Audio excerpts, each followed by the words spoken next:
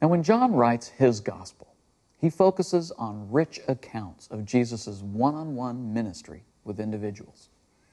John begins his gospel with three famous one-on-one stories: Jesus and Nicodemus, Jesus and the woman at the well, and Jesus and the man at the pool of Bethesda.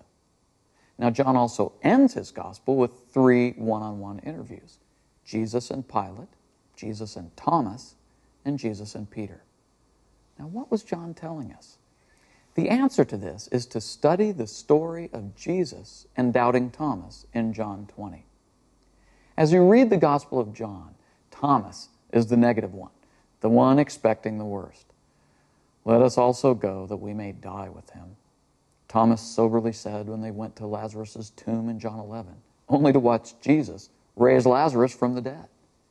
See, Thomas was just like a modern man. He had a hard time believing all this stuff. So when Jesus himself died on the cross, Thomas figured things had ended up pretty much like he expected, from bad to worse. But then Peter and John came running into the room to say they had just seen Jesus again, alive.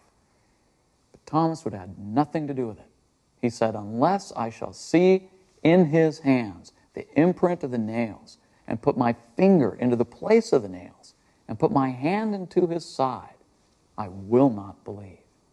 8 days later, note the specific detail here, Jesus walked into the room where Thomas was and said, "Peace be with you." And directly to Thomas, he said, "Reach here your finger and see my hands. And reach here your hand and put it into my side. And be not unbelieving, but believing." Thomas did so and came to faith, saying, "My Lord and my God." Jesus then answered with words that echo still today, "Because you have seen me, have you believed? Blessed are they who did not see and yet believe."